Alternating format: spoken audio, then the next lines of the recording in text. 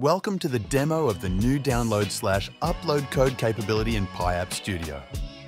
This capability offers additional flexibility for app creators to download and locally edit the code of their apps. It also makes the App Studio more useful for technical developers who can use PyApp Studio to prototype apps and then continue developing on top of those prototypes. In the management page of your app, tap the Download App Code button.